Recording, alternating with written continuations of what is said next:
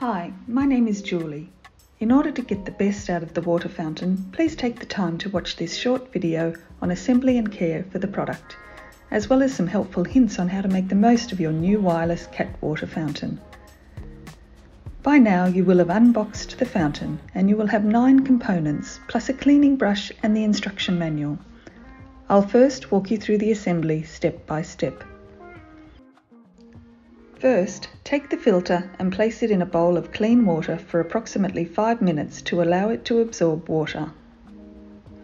Then, take the 3-litre water container and place it in the docking station with the Fenit line logo facing forward. Once the filter is soaked, you can then take the filter housing and place the filter inside with the 2 holes matched up. Have the flat piece of the soaked filter facing upwards. You then place the filter housing and filter on top of the pump and water funnel. Please make sure the narrow part of the filter housing sits over the black density sponge. Once the pump, funnel and housing is assembled, place them into the base of the water tank. There is a special seat moulded into the base of the water tank to hold the filter pump. Please make sure that the black density sponge is facing towards the side wall of the tank and the white nub on the pump faces towards the main part of the tank. The pump should sit flush down into the base of the tank.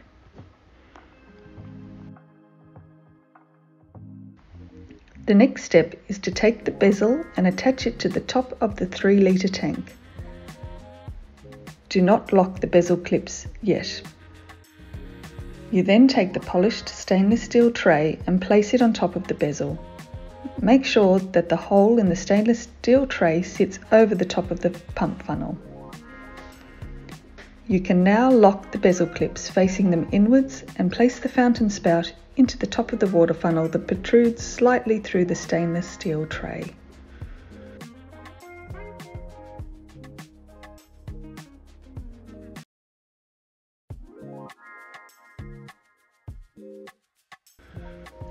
When it comes time to fill or refill the tank with water, please remove the fountain spout, unclip the bezel clips and remove the stainless steel tray. You then carefully remove the 3-litre tank from the docking station and fill it with water. It's important not to overfill it beyond the maximum level marked on the inside of the tank. Before you start to use the fountain, plug the power cord into the back of the docking station. Once you return the docking station on, you will see how much charge the battery has. Turn the dial to the left.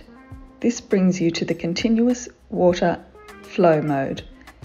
It's very important to note that this uses the most amount of battery, so it is strongly advisable to keep the fountain charged while using this mode. Turn to the left again, and this brings you to intermittent flow. This initiates the water flow every 30 minutes and the water will flow for 1 minute.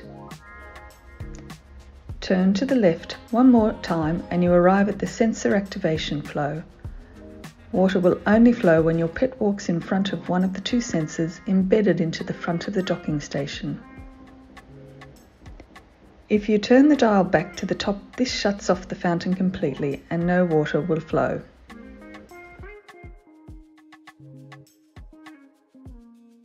At the end of the docking station, you can increase or decrease the brightness of the digital display on the front of the docking station by slowly tapping the brightness level you need.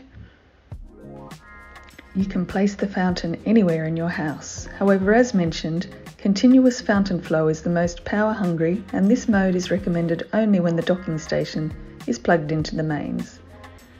It is also worth noting that the sensors are at the front of the fountains, so it is better to place the fountain against a wall so that your cat will approach from the front when it is on sensor activation flow. It's also worth mentioning that in order to save battery life, the digital display will go dark after 30 seconds. The display will brighten up when your cat walks towards it. The only time this does not occur is when it is fully powered down. In addition to regularly cleaning the water tank and stainless steel tray, it's also important to replace the filter and high density sponge every 2 weeks, as well as cleaning the pump. In order to do this, please remove the black high-density sponge, firmly pull the funnel apart from the water pump. You then disassemble the pump by first removing the pump cover, then removing the impeller cap, and finally you use the end loop of the cleaning brush to remove the impeller.